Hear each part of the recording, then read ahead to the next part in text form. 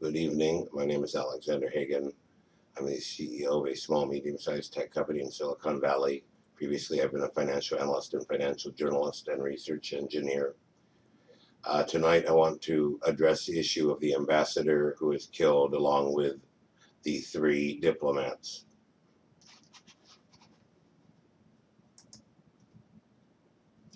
My question is, how do we attribute significance to their deaths? What can we do in the name of this incident to right this wrong? What is the wrong that we are to right? And we have 2 different manipulated distortions of reality at play.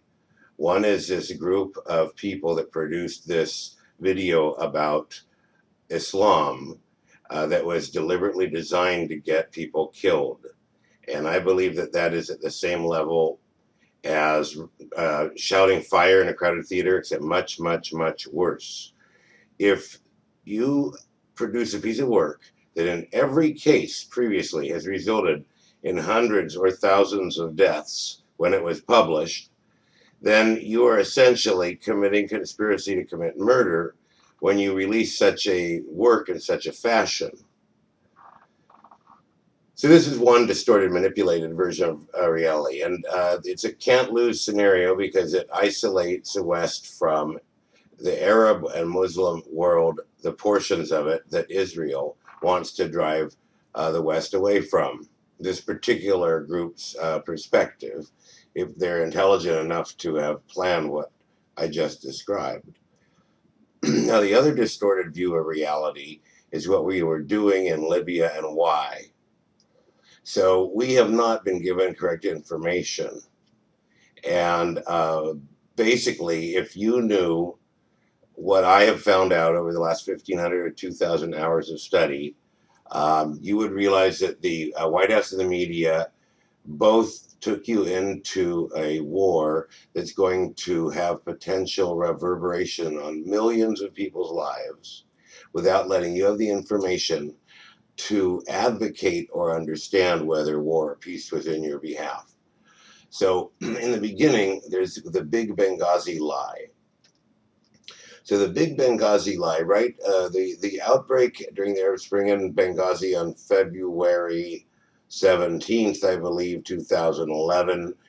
There was a few hundred people killed in an uprising where they obtained weaponry. But the rebels never amassed more than 3,000 people, and I was supporting them at the time, and I was very puzzled how few of the sons these regions were giving to the conflict. And then later on, it all became much clearer. But I noticed something was wrong right then and there. Gadaffi was rolling them back up into Benghazi. He had made various martial, spirited speeches, which could be viewed as with bravado about straightening out the people in Benghazi. And this was gleefully glommed onto by the Western rulers and media to justify what they were about to do. So they got the UN Resolution 1973, which said there was no arming of either side, for example. There was to be no fly. In fact, the Allies flew people back and forth between the mountains where the indigenous Amazigh Berber people lived, and to coordinate with the jihadists in Benghazi. So they're basically, 4 or 5 different groups that represented the opposition. There was various cities, states, and tribal groups and configurations that were aligned against the Gadaffi aligned tribes and groups. So, for example, Mizratans hate Warfalans of Beni Walid and the vice versa. And the Beni Walid is the last stronghold of Gadaffi loyalists. So, this Benghazi lie also consisted of rapidly circulating unverified rumors gleefully. Again, this is like grist for some kind of mill. Absolutely. If you study the papers over the year, they will print any nonsense they could get to discredit Gaddafi and justify the war. So basically what I wanted to show you, you may not be able to see it very well, so I'll just make a red box everywhere. So Benghazi on February 17th, I believe, that was the day of the uprising. We were never told the background on Libya. We were never told Libya had the highest standard of living in Africa, that actually Gaddafi did have support, that actually we were in league with Saudi Arabia and Qatar, who were pushing a very virulent form of anti-women Islam, and now they're shoving it down the people in Libya's throats by destroying their shrines, burning libraries of saints of the Sufis, desecrating graves, having to hide Roman statues, all of these sort of phenomena, because they're actually pushing the Saudis and Qataris, who armed the Islamists in Libya, who were basically, the Qataris and the Islamists were 80% of the rebels, although you might want to look at Misrata a bit differently, the city-state of Misrata. Okay, so Benghazi broke out. When we made the decision to put in UN 1973 resolution to create a ceasefire and a no-fly zone to lead to peace talks, the background is we were never told a number of important things about Libya, which, if you stay tuned and I describe to you, you'll realize we had to know, regardless of how you feel about the facts that are not being discussed, meant what is about to be described. So we sabotaged the talks with Gaddafi by requiring him to already be gone before we talked to him as a precondition. That's obviously a very high-handed precondition. A very high-handed precondition that is meant not to encourage peace, but absolute obedience and surrender and prostration, as you still may be killed and jailed, or your destruction.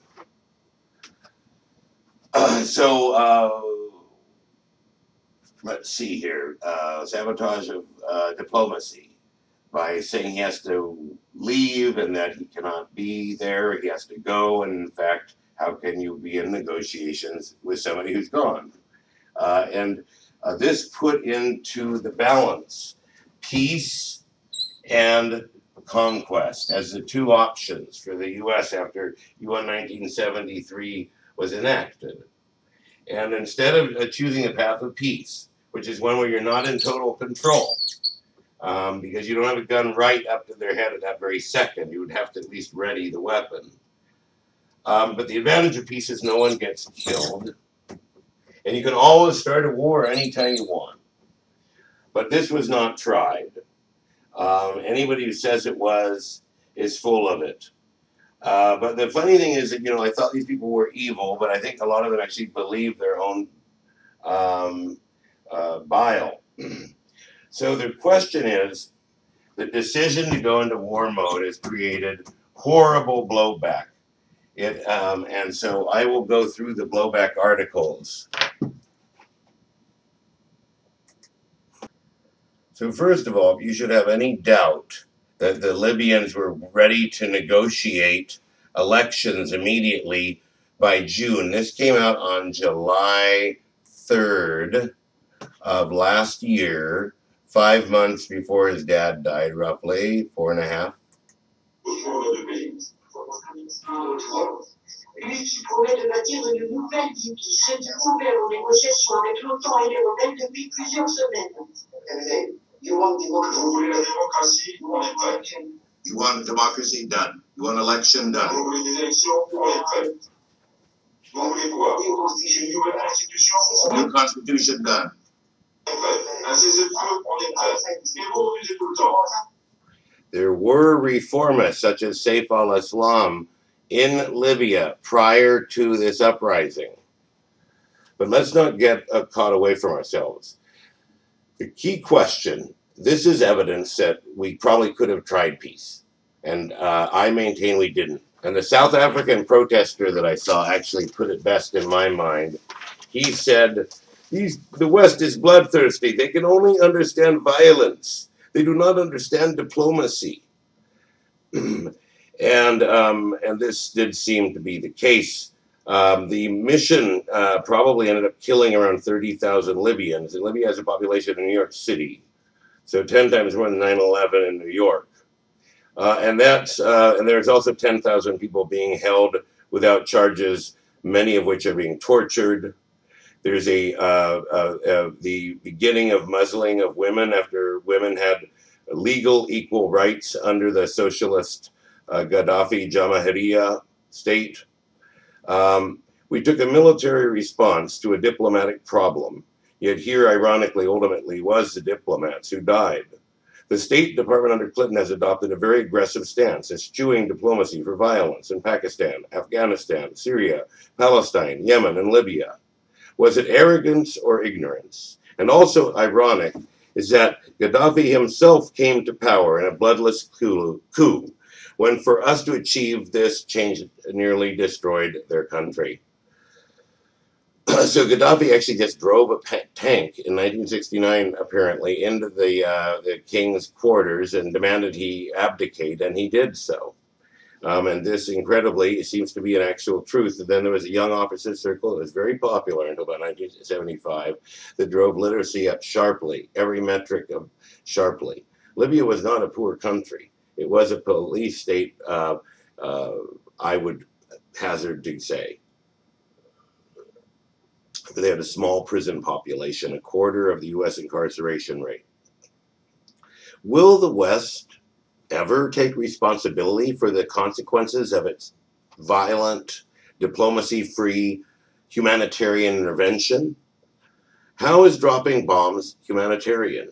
How is the big lie of a hypothetical massacre in Benghazi that might have taken place justification for the events that have transpired?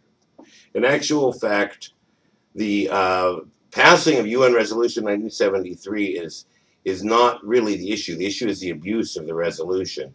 The idea of halting hostilities at the edge of Benghazi is a separate issue one can debate. But this issue is one of taking a resolution designed to lead to peace and forcing it to go to war. So who made this decision? And did they realize that the blowback would include destabilizing all of North Africa with Al-Qaeda-like groups stimulated with weapons? The Tuaregs turned out of Libya, who were actually, the Tuaregs were, Gaddafi had more broad-based support than people think, because actually the Tuaregs were not even in my list of pro-Gaddafi units. I mean, all of these other guys down here in the southwest were pro-Gaddafi practically, except for the Tuareg, and here they were ending up allying with him after the NATO intervention. This area was not at all allied to Gaddafi, and here Beni Walid is holding out. It turns out the people who held up the airport a couple of months ago were, in fact, Gaddafi loyalists. They penetrated the intelligence service. They've done bombs, and many of these ethnic conflicts inside Libya are deliberately being dumbed down so that we don't get to know that they're Gaddafi loyalists. Nobody with actual training gets to examine this information and say, these people are traditionally allied with Gaddafi or currently are. Nobody knows. They're just two different tribes, and so we have to go out and scrape this information off. It's just shameful, because the key bedrock issue for the Libyan future, from a stability point of view, regardless of your feelings about the intervention, which 10 out of 10 Arab countries all opposed when polled by Gallup, which didn't even bother to poll Libya.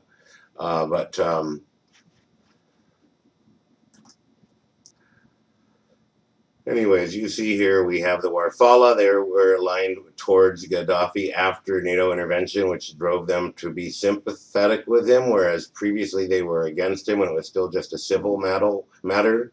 Many people went over to Gaddafi when it went from a political crisis to a foreign military intervention crisis. The Tarhuna, they were the ones that actually captured the Tripoli airport and are suspected of having been involved with bombings.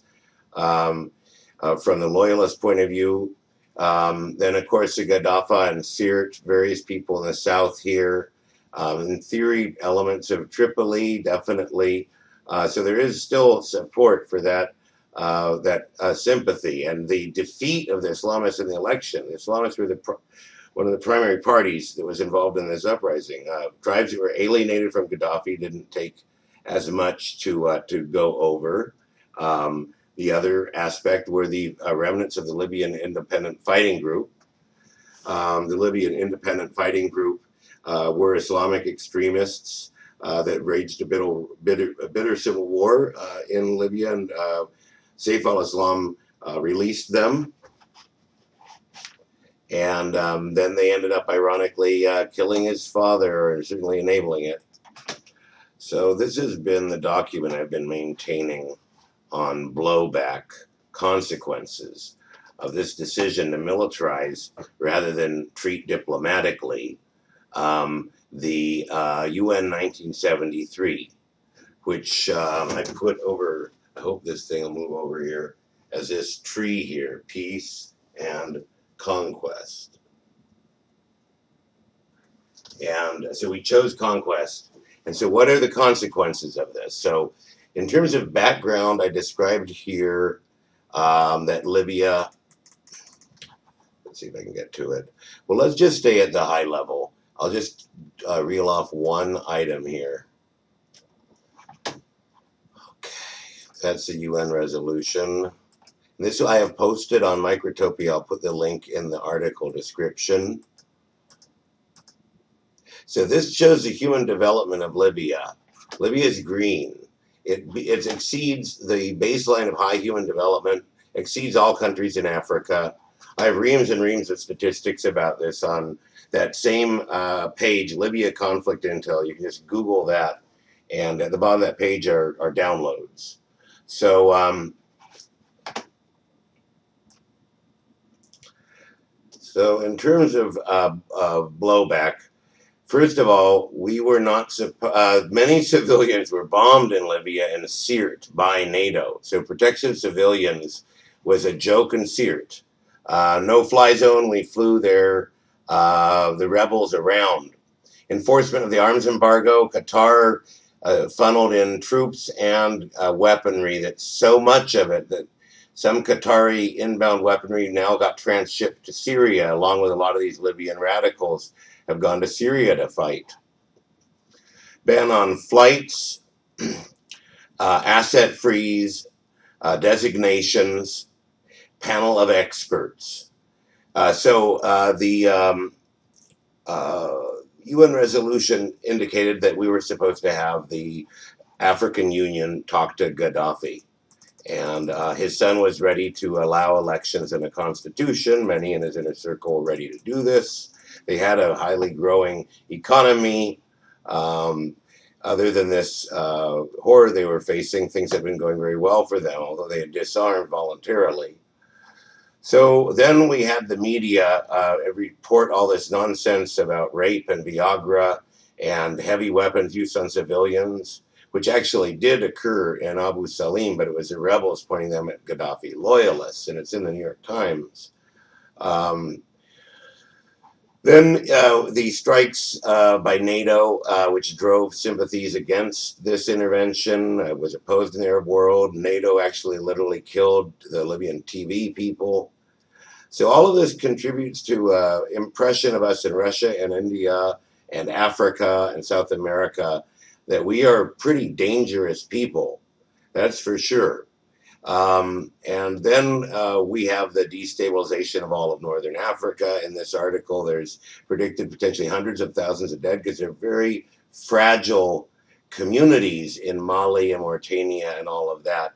And huge refugee, they're already near refugee status, and there's probably been droughts. So pushing these people in and destabilizing it could actually be something that could cause mass death. So I have many pages of blowback. The government, central government leadership were involved in demolishing national Sufi shrines from the 1500s. Now, how can you tell me that war is better than peace when you have the government now actively involved in this? And having Saudi Arabia and Qatar allied with us to impose Wahhabism, what is all about this? A lot of bad things were done to blacks because of suspicions that they might have been um, mercenaries. But the blacks that were lynched were basically workers. They had about 1 million quasi-expatriate people as workers in Libya. The destruction of Timbuktu, oh God, what else can we say? A lot of attacks in Libya. So I don't wish any worse for the Libyans. But the question is, who introduced this decision to use war instead of peace?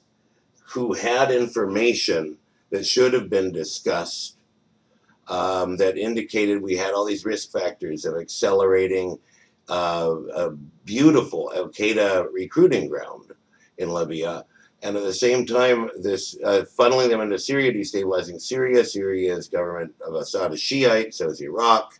I've been waiting for the shoe to fall, and now Iraq's Shiite leadership is going to line up with Iran's and Syria's because of Sunni extremists.